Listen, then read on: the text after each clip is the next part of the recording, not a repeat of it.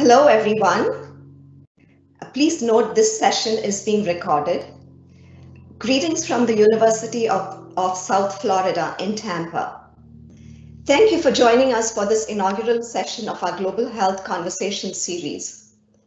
I'm Lynette Menezes, and I oversee global programs for USF Health, which consists of the colleges of medicine, nursing, public health, and pharmacy. On behalf of USF Health International, I want to warmly welcome each of you and our many partners from around the world. The COVID-19 pandemic continues to ravage the world with more than 31 million cases and nearly 1 million deaths. And some of you might have just seen this morning that they now anticipate a surge in some of the European countries, including as well as the United States. This pandemic's destructive path has left no community untouched, with some populations bearing a disproportionate burden of the negative effects. Each day, we continue to learn more and more about SARS-CoV-2 because of the numerous research studies and clinical trials being conducted across the globe. We now have evidence that masks combined with physical distancing and disinfection reduces transmission. We also have a few tools now to provide evidence-based preventive and supportive care for patients with severe disease. But a cure eludes us for now, and the promise of a vaccine in the immediate future is what we await. Meanwhile, millions of people around the world continue to suffer the short and long-term effects of COVID-19. Not just the debilitating physical ones, but also the psychological and economic effects from the drastic preventive measures implemented to mitigate transmission. The mental health impact of COVID-19 has not received sufficient attention, despite the wide-ranging adverse effects on the social fabric of our communities. And therefore, we wanted to have this first session led by Dr. Kristopher Kaliebe to focus on the mental health impact of COVID-19 and how do we all cope with the limited resources at our disposal. Before I introduce Dr. Kaliebe, I just wanted all of you to know that at the end of this presentation, we will have plenty of time for questions. So please go ahead and type in your questions in the chat box during the presentation, and he will try and answer as many as he can. It is my pleasure to introduce our distinguished speaker today and my colleague, Dr. Kristopher Kaliebe. Dr. Kaliebe is an associate professor of psychiatry at USF Health's Morsani College of Medicine. He is board certified in psychiatry, child and adolescent psychiatry, and forensic psychiatry. He is currently a distinguished fellow of the American Academy of Child and Adolescent Psychiatry and serves as the co-chair of their media committee. Dr. Kaliebe is also the AACAP Liaison to the American Academy of Pediatrics Council on Communications and Media. His primary clinical work has been in federally qualified health centers and juvenile corrections. Dr. Kaliebe has extensive training in psychotherapy, including trauma-focused therapies. He has numerous publications and presentations, including the effect of digital technologies on mental health, mind-body medicine, working in primary care settings, and preventing overdiagnosis and overtreatment. At USF Psychiatry, Dr. Kaliebe started a special training track in integrative psychiatry in association with the Andrew Weil Center for Integrative Medicine. He has been named a Best Doctor annually since 2008. Please join me in welcoming Dr. Kristopher Kaliebe. Hello, everyone. So thank you for that kind introduction. I hope my screen is shared and everything goes okay. I've set my timer, so hopefully I'll be able to get through everything and there'll be plenty of time for questions. All of the slides we could spend more time on, but I will probably just go through them relatively quickly and then we can come back and answer the questions. I've named this talk, Don't Just Sit There, Adapt and Optimize in a Post-COVID World. I think people around the world tend to understand that mental health and physical health are very related, even though in the West we tend to divide them a lot. And I'm borrowing the Don't Just Sit There from a really pertinent and neat book from a lady named Katie Bowman. And it's about transitioning to, standing and movement-based work. And a lot of us are sitting at home these days, and so I thought it was quite pertinent. I've written a lot and I've been involved a lot with the challenge of how we're going to move forward with all the digital obligations we have these days. This is balancing, all we need to do for our work and for school, along with balancing social networking, entertainment, and all that, which was quite a challenge even before COVID. And now we're more sort of dependent on our devices. On the left is a review article that I edited, and that's from the clinics in North America. And we had like 15 different authors, each doing a mental health related subject. So I'm sort of a generalist when it comes to digital and media related topics. And I often start presentations with Odysseus and the Sirens here. If you remember from the Greek legend, that he wanted to hear the sirens, so he had his sailors tie him to the mast, and they put wax in their ears so they didn't hear him. But I feel it's a little bit like it is with digital technologies and information these days. We want to access it, but we're afraid about too much and all the negatives that can come with it. So as I kind of mentioned, I'm going to start with some things that are COVID related, and then I'm going to talk about the world, before COVID, that still was a challenge and we still had problems. And the end will be solutions and adaptations, and hopefully we've got plenty of time for questions. Medscape just recently came with a survey about stress, burnout, and income. And it was a worldwide, although, it doesn't span the globe, and it's mostly, American. So it's not a perfect survey, but you'll notice that even in this, these rich countries had percentages that are pretty high for people indicating that they had to treat patients without appropriate PPE. So just indicating how not ready the world has been for something that, could have been predicted, and that, how overwhelmed many systems have been due to COVID. Furthermore, in the same survey, have you been diagnosed? So it was 5% in the US and 20% in Spain. So, obviously healthcare workers are being somewhat higher risks. Any family members, once again, 25% in Spain. So some places really have a lot of family members. Income changed. 62% of US physicians, have reduced income. And has your burnout increased? And this is a issue in the American medical system, and I think it's worldwide. I mean, when I've looked at surveys, it seems to be that being a healthcare provider is very difficult. And of course, this is physician focused, but I think it reflects other healthcare providers too. I mean, it's just been a very stressful time to be a healthcare provider. Some sitting and waiting and not doing anything and not having a job is stressful, and then being in the middle of treating people in situations often without the right tools or the right system around you to sort of provide the best possible care. Also, healthcare workers have issues related to people, being concerned about, and the fear and avoidance of them, and stigmatization is an issue, and has been an issue in previous disease outbreaks, and seems to be currently something that we're dealing with. And so, it is a bit of a fear that's overblown, because most healthcare workers, if they do get infected, get it from the community, not from the hospital.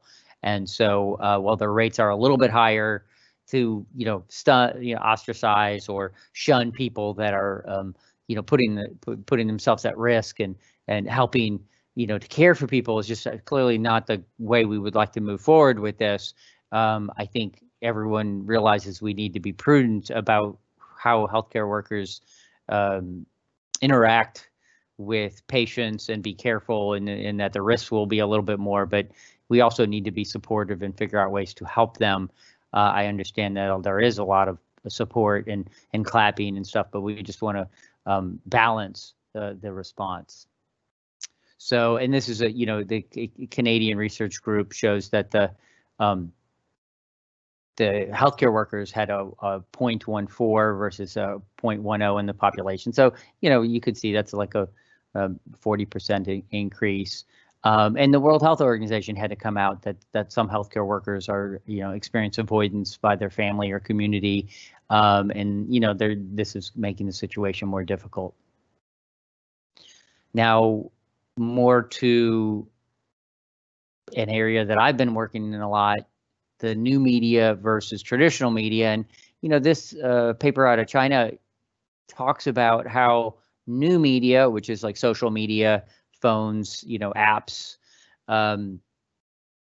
this is now delivering a lot of information to people, and it's crowdsourced and not regulated. And so it's very different than what we used to get from what I would call traditional media, which would be regular TV and radio, right? And so now people are getting a lot of stuff that's been peer shared or generated by the public.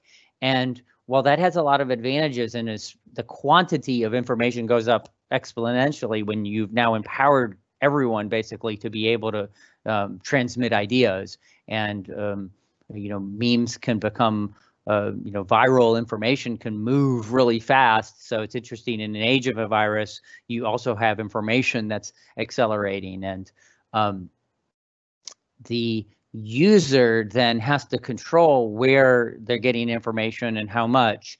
And this is very different from when we were passive and you only had, back when I was a kid, 3 channels to watch. And so certain information came and someone else was really regulating the information, and you were taking in what you could take in, or you had a small choice between the, 3 different channels.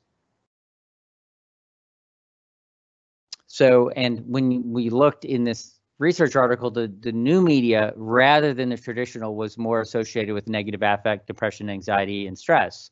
And so viewing, especially the stressful content, was associated with more negative affect and depression. And then overall, just more media engagement was associated with negative affect, anxiety, stress. But the counterpoint is viewing heroic acts, speeches from experts, and knowledge of the disease and prevention were associated with more positive affect and less depression. So, the media is really powerful in terms of good media can inform people and actually seems to have a positive effect on how they feel. But negative media seems to have a quite strong effect, and we'll get more into this, but I think that's been found elsewhere, and is sort of one of the realities of our new world, with information flow and potentially toxic information or information overload being a problem. So we're going to move to some of the pre-COVID problems that I think have been exacerbated or made worse. This is a list that's from this Dyke Drummond book about stop physician burnout. So, like I said, it's an American problem, but it's occurring everywhere. So it is a problem around the world, and physician burnout, is associated with all sorts of bad outcomes. And so right now we have a situation of a lot of doctors, not being very happy, and I feel like pushed in to live lives that are very stressful and difficult, and sort of having to live their daily existence in a way that's not in tune with how people really should be living or were made to live. Back to the news. This Hans Rosling book is excellent, Factfulness, and he talks about how we have instincts or programs in us that that overemphasize some of the negatives in the news, and that a lot of people, even very well-informed people, think the world is a lot worse and doing worse than it really is. And you have to step back and think that the news business focuses mostly on the negative, because gradual progress or good things that happens, for the most part, is not news.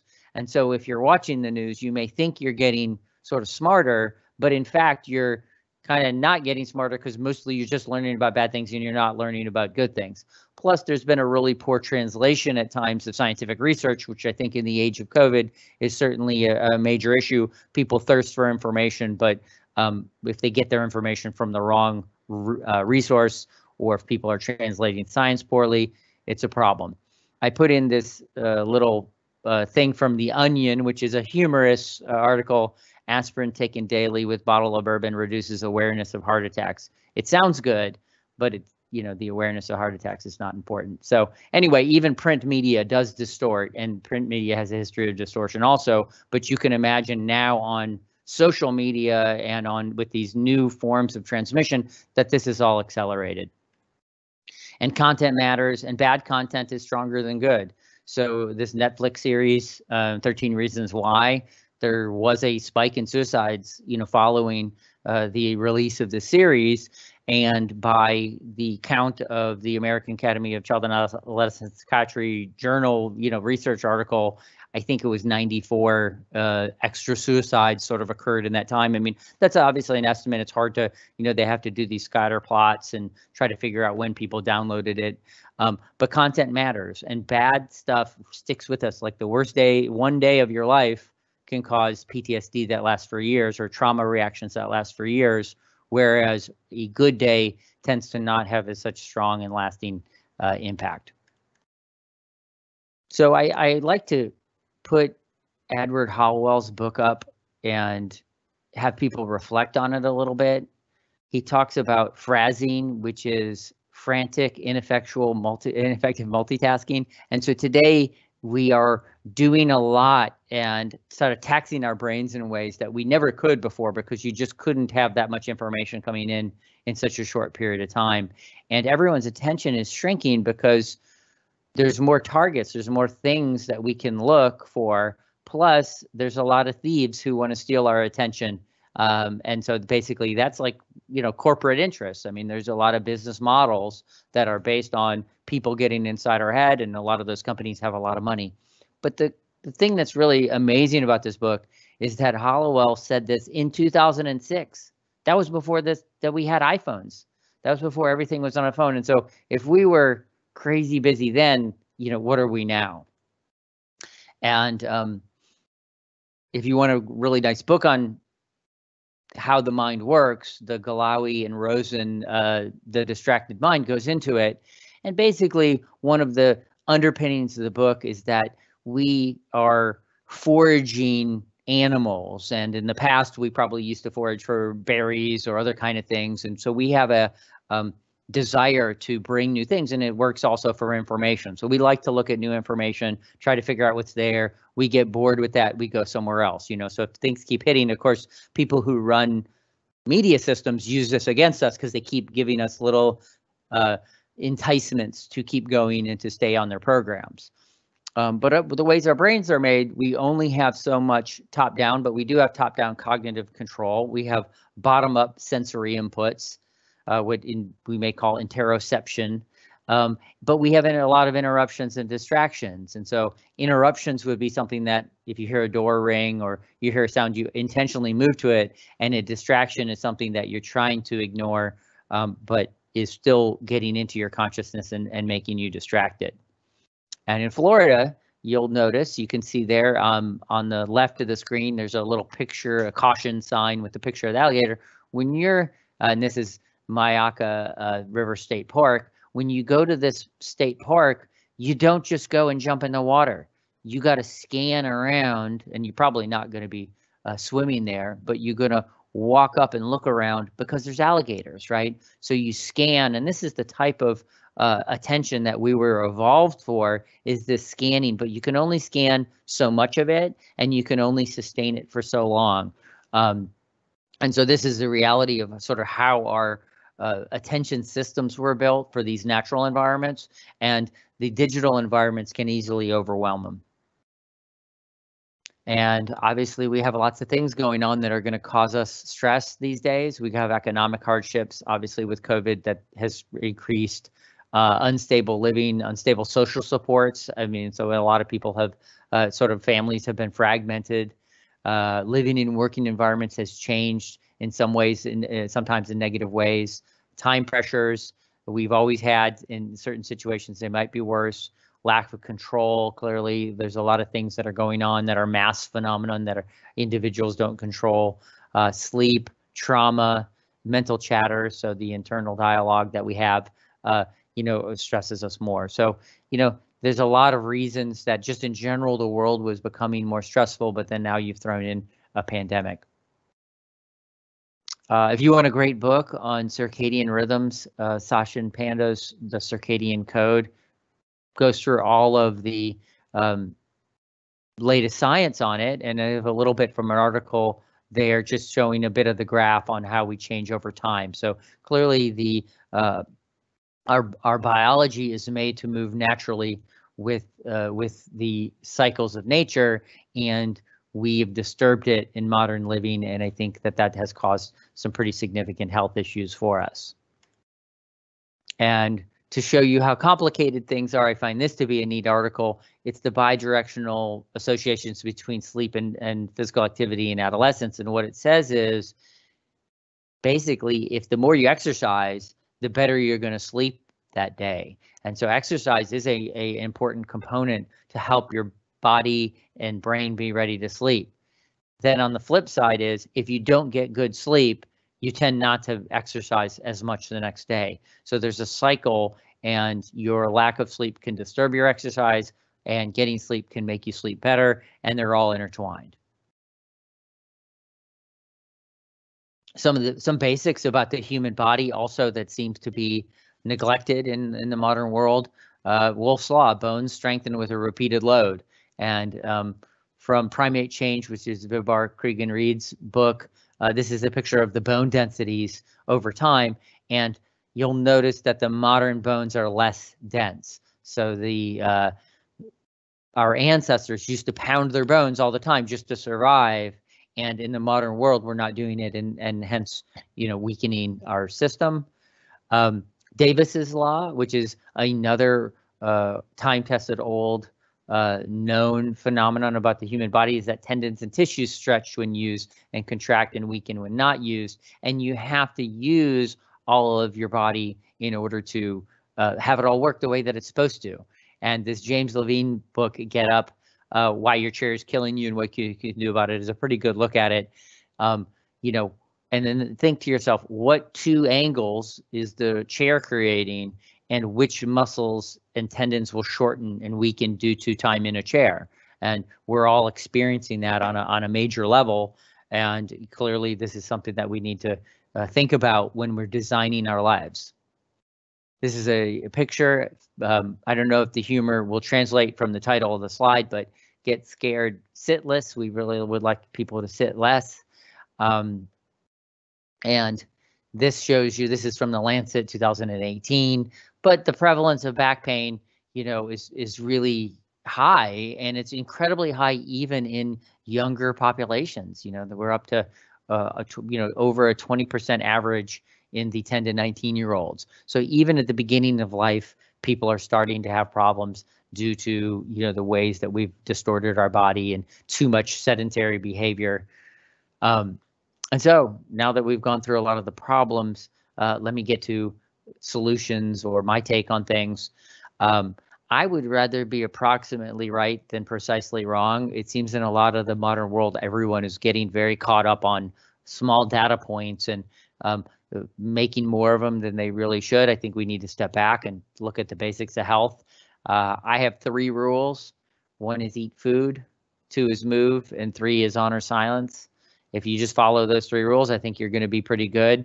We're not going to spend a lot of time on food, but basically the eat food rule is eat minimally processed whole foods whenever possible. So if you're leaning towards that and that's what's going in your body, that's going to help you. Highly processed food causes all sorts of problems. That's for another presentation, but there you go. So sometimes I ask audiences or my patients, how do fish spend their time? They usually understand fish swim all the time, so they'll say swimming. Say, what do birds do? Most birds can fly, so they'll be like they fly. And then I'll say, what do you do? and it'll make them think, because they're still most of the time, and most of that time is in a chair. And it's just clear that that's not how we're made. If you see the Tarahumara runner there, and ultra marathoner Scott Jurek, who were made, these two were made famous by the book Born to Run. We're really made to move, and walking and running has to be part of our life. Here's the two of my favorite books. And then to circle back to COVID, a recent article that older adults who regularly engaged in either vigorous or moderately vigorous physical activity during quarantine scored higher in resilience, positive affect, and lower in depressive symptoms. And so that's from Spain. But in this time of being restricted, we need to still figure out how to ways to move our bodies, or we're going to have problems related to it. And Go Wild is not just about movement, although John Ratty, one of the authors, is a movement specialist and has all sorts of great mental, has written a book called Spark, which goes through all the mental health implications and cognitive implications of exercise. And so these are two of my favorites, and clearly we need to keep moving even when we have restrictions. Katie Bowman is the person I referenced at the beginning, and I kind of stole the "Don't Just Sit There" from her. If you go to nutritiousmovement.com, that's her blog. These are two of her books. I mean, she's amazing, and probably the most articulate spokesperson for moving in a what she would call a nutritious way, having all the parts of your body move, and also figuring how we can get out of our movement restricted culture, and that we have to get back to a way where moving is normal, and that we need to spend our time moving. And she's talking. I'm at a standing desk, and I have a number of props that I use to help me move a little. I have a little half cone that I'm standing on to stretch my calves as we speak. So there's things that you can do to help your workstation get better, and this is what she talks about. She also has the idea of stacking your life. And so this is the hang bar, at the top of the stairs. They're ready every time you go by. You can go for a swing or do a few pull-ups, and the little balance bar as you brush your teeth. And so these are just examples of how people can work on things and put it in their life. And so they need to walk up and down the stairs anyway. They're going to be there. You might as well take a little swing, and that you can, while you're brushing your teeth, work on your balance. These are a couple workstations. That's Katie Bowman right there with her kids. And so she likes to get old tables and use them to be on the ground. And then she has like a bolster or a cushion under her, if needed. Obviously, a lot of people these days in the Western world especially can't go to the ground and get back up. So sadly, we've lost that ability because we don't do it every day. And so we used to squat, we used to be on the ground a lot. And as people age, they get less and less comfortable with that. This is another workstation possibility. So once again, this one more fully shows you the bolster. A lot of us need a bolster or something to keep us upright and have us be comfortable. But in some ways, you're sort of stretching, if you do it right, depending on how you situate yourself, you're stretching while you work. And so then you're kind of getting a workout while you're doing your work. All right, so I said my 3 rules, eat food, move, and then rule number 3 is honor silence. So what do I mean by that? Well, first off, sleep. I mean, we talked about the Panda book regarding the fact that we have these circadian rhythms that are super important. And you got the picture of the puppies right in front. And sleeping together seems to be better. So people being together seems to help us sleep. But also we need to get the electronics out of our room. Lauren Hale, who's a sleep researcher, says, desist, dampen, and dim. Desist means stop using electronics, an hour or 2 before bedtime. Dim meaning turn down the light on your electronics so you don't get the blue light in. And dampen means don't do things that are psychologically arousing, like video games are very arousing before going to bed. And then also things like social media, for some people, rev them up. So don't do that before you go to bed, or it's going to not just take away your quantity of sleep, but will reduce your quality. And sleep is just so important and has so many ramifications.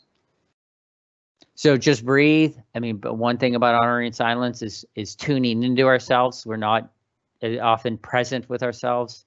We don't breathe the way probably nature intended and that we should. I do a lot of breathing exercises with patients. It's super important, and it can elicit the relaxation response. And if you have constant stress during your day without times of relaxation, then your life is going to be out of balance and your physiology is out of balance. And so not time for a breathing exercise today, but those are super important. We need to be smart. David Allen and many other people have written these sort of productivity books, which I find to be really helpful and neat. So, his Getting Things Done has lots of different steps, but in terms of managing workflow like capture, clarify, organize, reflect, and engage, he's just proposing that we need to get a system where we get all our ideas down, because the world and our lives are so complicated that the human brain is not made to control everything. And then what he says you're aiming for is a mind like water. So once you've done all your stuff, then you know where your workflow is. You feel comfortable about it. You don't have things on your mind making you anxious, and then therefore your mind's like water. Something comes in and you can return to stillness. So David Allen or other of his ilk are excellent sources to help get you doing well. So ingrained unhealthy regimens. I mean, we have, all of us, myself included, have things we do that are not healthy. And when for doctors, we're always telling people like, oh, for your patients, you got to be empathetic and accepting and positive. Well, you also have to be that for yourself. And that's the hard thing for people sometimes, is to be empathetic, accepting, and positive towards themselves. And not everyone is interested or ready for change, including you. So you don't need to, change everything all at once, and reinforcers keep things going. So understand what are the patterns in your social environment and physical environment that sustain whatever patterns you have. And if you feel that there's patterns that are not working for you, then that's where you need to change. All right, so solutions and strategies. One, in this world we live in, prioritize your cognitive energy towards the important stuff. Avoid making lots of little decisions. Stick on your big decisions. Chunk your work into intervals. You can set a timer and then break it up with diversions, physical activity, creative stuff. Manage information flow with some kind of a system that helps you organize. Minimize your distractions, such as multiple streams of information, pop-ups, and notifications. All that is just going to set you back. Use technology to provide limits. For kids, we'd say it's parental controls, but we can control on ourselves, like setting timers and just removing all, let's say, your social media to one tablet or phone or one place where you're not always accessing it. We tell kids no TV or video games in the bedroom, or none of those on school nights. Probably good to say for ourselves. Just say no to things that might be a problem for you.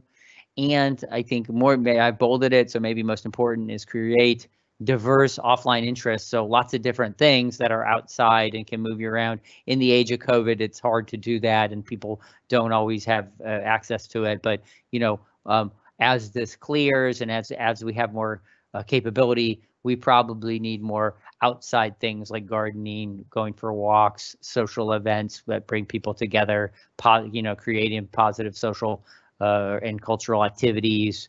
And so those are super important and will help us get sort of off the screens. We need the screens for work. We're going to be forced to have them in front of us, but we really need to have it in balance, right? So we need to have the right amount and not too much, and not the type of content that's going to stress us out. So I believe I'm right on time, and I think I was 1 minute ahead. And I have some more slides, but this is really the end of the presentation. I have some extra slides if people ask questions that are pertinent. This is my email if anyone wants to get in touch with me directly. But I guess we're ready for questions.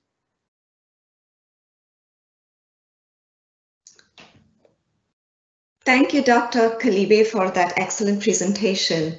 I think you made some really great observations of some of the daily challenges we are all facing because of this ongoing pandemic, and how we could probably build resilience and our coping capacities. So I'm going to start with a few questions we have. How often do you think should people be standing up as opposed to sitting all day when working in an office environment?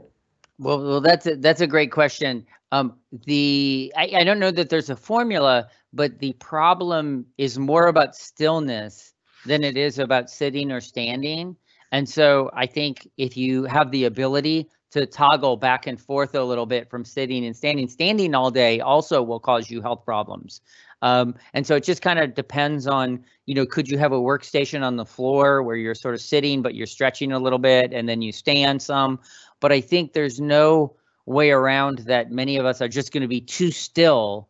And that's sort of the fundamental issue. And so I don't want to brush that aside. But I think then once again, people have constraints of what their work situation is and what they can do. But I would sort of guess that overall for most of us, most of the time, you'd probably like to be standing more than you're sitting if you're sort of forced to choose between the two. But with the caveat that if it's a chair, if you're going all the way to the ground and you're kind of able to sort of stretch at the same time, then I think, maybe you can aim towards more like a 50-50. That's my guess. Thank you so much. So one of the other things that I was also, wanted to ask you was, you talked a little bit about the stress and the stigma that is associated for healthcare workers. So do you have any advice to them about what they possibly could do in terms of their daily struggles that cause all of the stress? Well, I think a lot of the stuff I've included in the presentation would be what I would ask people to do, which is back off from their from media use that they may find stressful or might be sort of harmful to them. So that's one. Make sure that they get all the physical activity and all the diverse ways that they can move their body. And then they have to kind of have a practice of some type of relaxation. For some people it's prayer, for some people it's meditation, for some people it's breathing exercises. I think you need to work in things that lower your stress level. So that would be it. And then I think for we don't want to underestimate the power of social activities.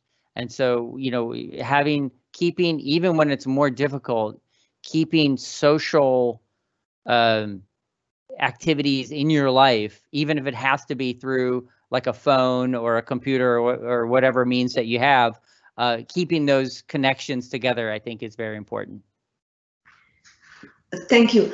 So one of the other challenges has been, as all of us know, is the lockdown measures have been so drastic in many cases. And yes, they were needed, and we might have to start some of them soon, as the newspapers were just talking this morning.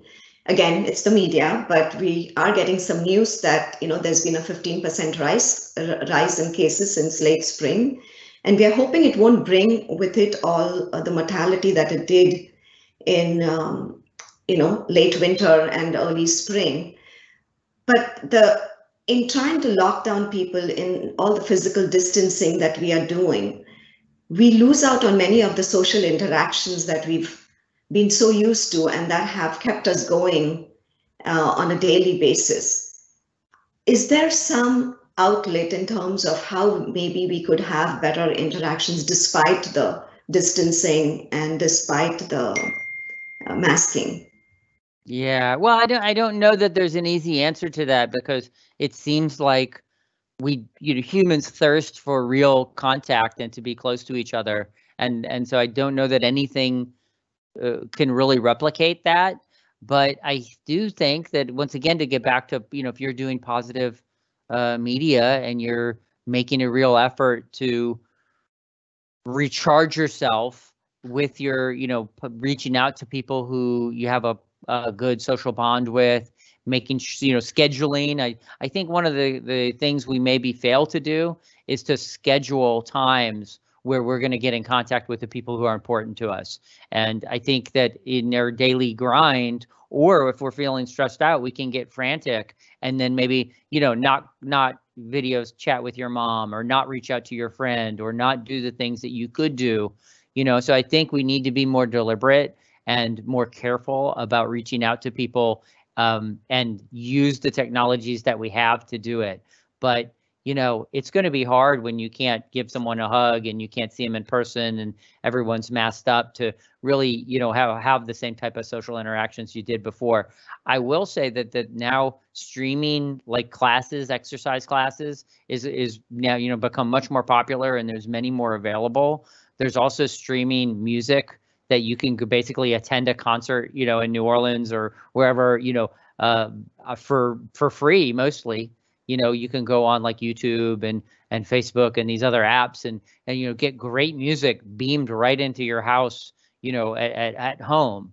So, I think other things that we could do is just try to, if we're going to get on social media, do it in a way that's like positive and making the world a better place and being thoughtful about what we post. I think a lot of what stresses people out about social media, you noticed from the survey, it does seem to be, is that a lot of people are posting in ways that are not careful and are, revving things up and making things more divisive. And we're all very stressed right now. So we're very primed to, want to try to find an enemy or someone to blame or say, someone to, be the reason that things have gone bad. And I think that there's no, clearly we have this multifactorial, complex, pandemic that we're in, and there's not going to be a single easy, person to blame. So let's not, demonize and be us versus them. That just stresses us out more, and I think is working against us sort of feeling better and coping with the pandemic.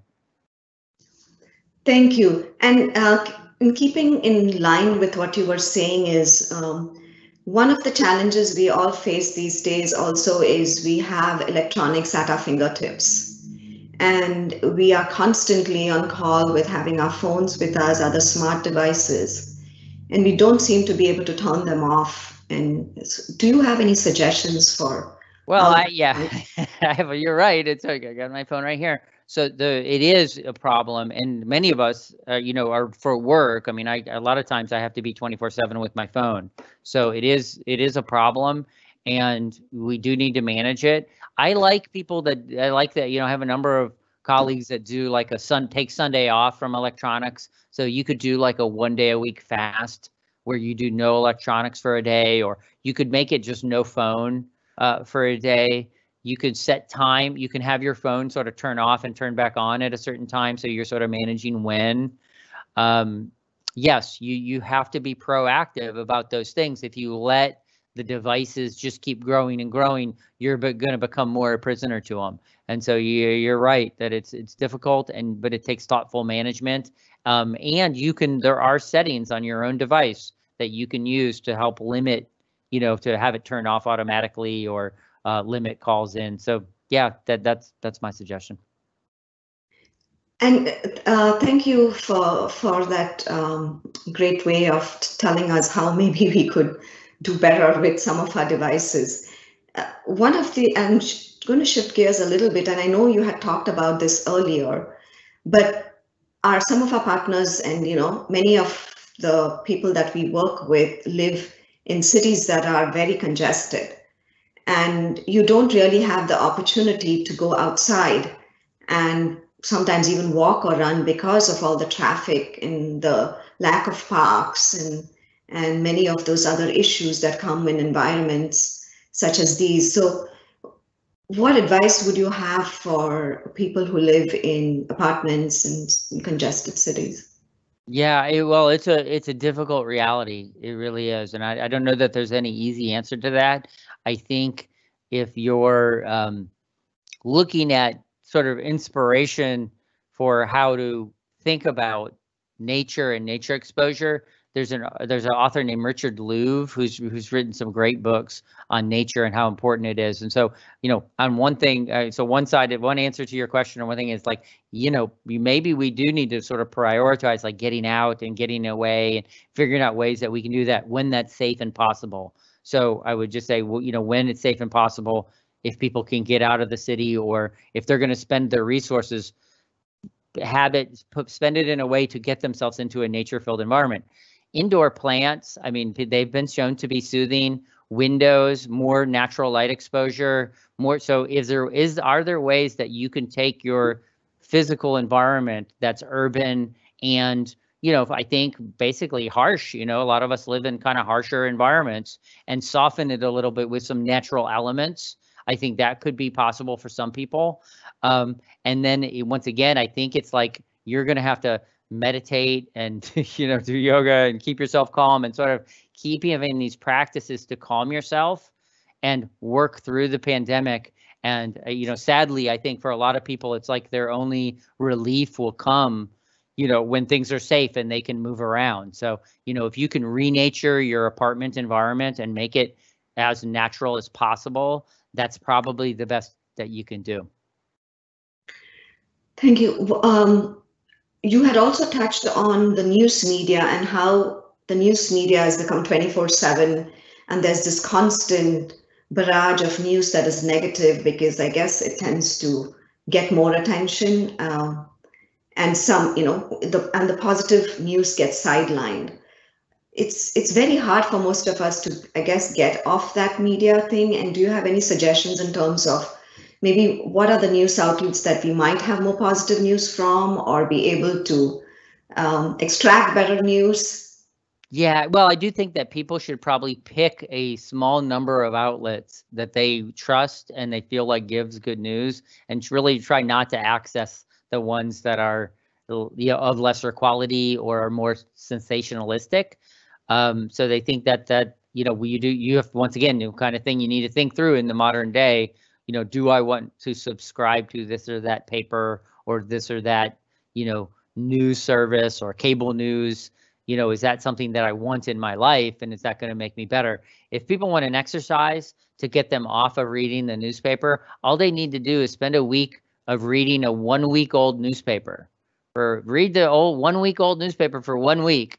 And I think, if you feel like, reading newspapers is stressing you out more than, more than it should, that exercise will show you that in a week, most of the stuff is really not that important anymore. And it's sort of, wasting your time a little bit.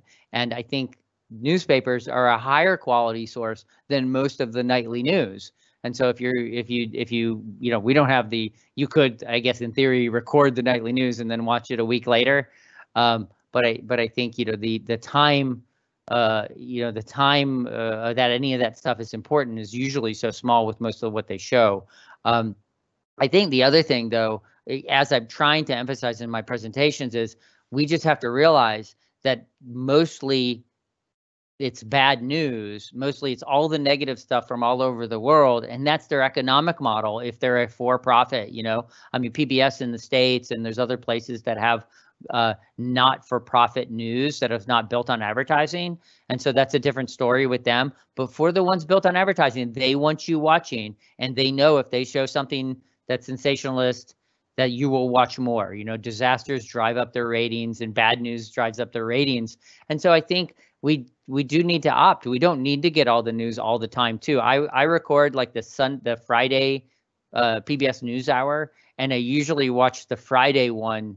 It's 1 hour of a nonprofit news.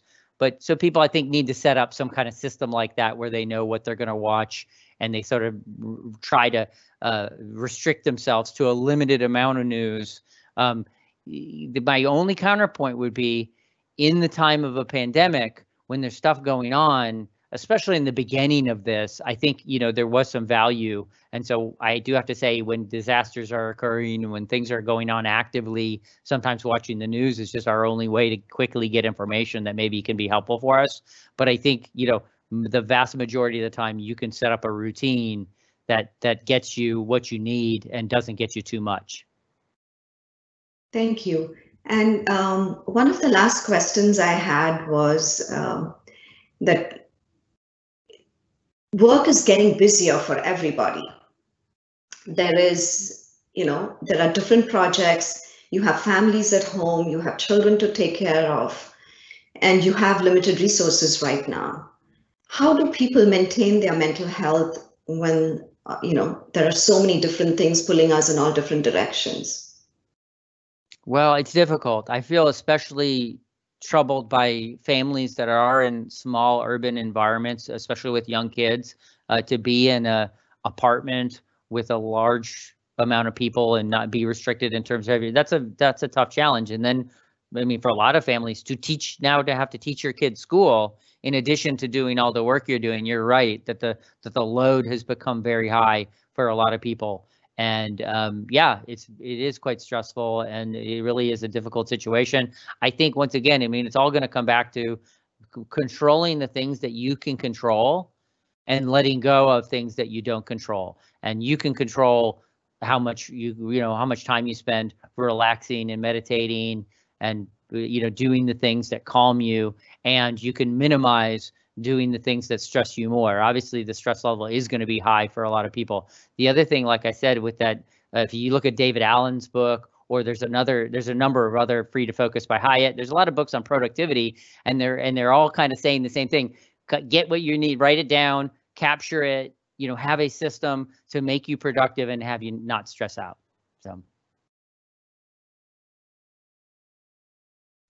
So one of the questions we have from our audience is, in terms of science, what other evidence do you have in terms of what works? Well, I think that there's a lot of evidence about meditation. So mindful meditation really works quite well and has been shown to sort of help with psychological health, physiologic stress. So that's a part that that you can there's lots of good studies on meditation, and so mindful meditation in particular. So the mindfulness meditation is the one that's been studied the most and most recently. So if you get like an app that's available, Headspace is one of them, but there's a number of other like apps, and almost all of them have a free component. So and online you can access a lot of that too, and that can kind of teach you how to meditate. And meditation has a great evidence base. Breathing exercises have a good evidence base too, and they're inexpensive, accessible by everyone. Back to the physical activity. I mean, part of the problem is, yes, we don't have a, we haven't broken down like exactly what are all the impacts of, spending a large amount of times in chairs. It does seem associated with all sorts of really bad things, but no, we haven't gone and studied it because there's, that wasn't the kind of studies that it'd be very hard to control. How are you going to figure out, you can't control people's lives, kind of, it's all naturalistic. And so a lot of the movement stuff is behind in terms of like an evidence base about exactly what you want to do. But it is very clear that if you don't move and actively, sort of use all the parts of your body, you will weaken and become, but reduce your range of motion and eventually have health problems associated with it. So I don't think you need a study on that. And then cognitive therapy, which is the most evidence-based psychotherapy, is all based on the idea of, change your behaviors and change your thoughts, and you will therefore get control over your emotions. And so the evidence base for the fact of how you think reflects how you feel is huge. So you can just look into the evidence base for cognitive behavioral therapy, and so that when you move, when you have activities, they change how you feel. When you have thoughts, they change how you feel, and you can work on either of those to sort of get people to sort of feel better or handle things better. So in terms of anxiety, especially during, a pandemic, our thoughts very easily take off on their own and go to places that are, much more negative than they need to be. And you can kind of, cognitive therapy teaches you that how you think is important and how to think realistically. And so anyone can do it. But if you need help with someone can help you do it really well and become good at it. And then, if you have a problem where you need professional help, that's usually where they go. Thank you. And one last question before we end has to do with breathing exercises. Is that something that you would recommend in terms of people? I absolutely recommend breathing exercises. So it's diaphragmatic breathing, really deep into your stomach, slow, but then a very slow exhale.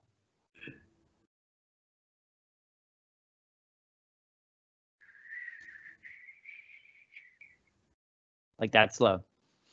So those are the kind of breathing exercises. So if you do a very diaphragmatic breathing slowly, but with a slower exhale, and there's a lot of different formulas, maybe like 4 inhale, hold for 4, breathe out for 8. That's a classic one. So you have these slow exhales, and it turns on the vagus nerve, which goes up through your heart and lungs to your brainstem, and it lowers your blood pressure, lowers your pulse, lowers your arousal level. So absolutely, breathing exercises are wonderful, and they need to be more widely implemented, because there's something we can control, because otherwise you can't really control your autonomic system. You don't sort of directly tell your heart rate to slow down, but your breathing is the one piece of the system that you can use to control. So there you go. Thank you again for that really interesting presentation, for answering all of our questions. I think with this, we will now end our session. I just wanted all of our audience that is part of this presentation, that the presentation is recorded and will be available to you to view soon. And we will be sending a link to that. Also, please let all your colleagues and friends know that they can access the presentation as well. And we will see you in a couple of weeks. Thanks again, Dr. Kaliebe, for a great presentation. Oh, thank you.